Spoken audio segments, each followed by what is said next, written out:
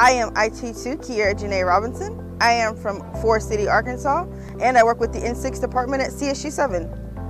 So, what do I like about Japan? I really love the atmosphere here. It's a great place to learn different cultures. It's a great place to really just go out and experience and have a great time. So about my job, what I like is that on an everyday I'm learning something new.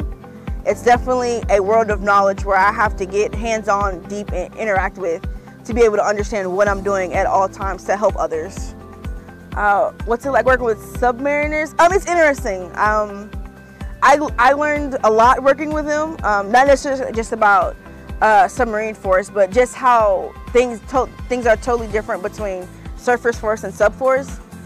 They do keep me laughing on a daily basis of different things they went through on the boat, interesting sea stories of how they handle things, of how we would totally handle it differently up on surface world. I definitely feel like I am part of the submarine community.